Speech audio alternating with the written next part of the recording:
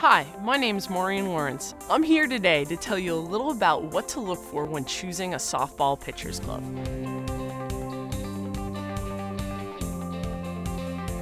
For pitchers, your glove is just as important as your timing, step, and release.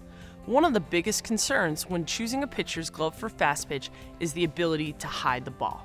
Not tipping your pitch can be the difference between a strikeout and a home run, so there are a few things to consider.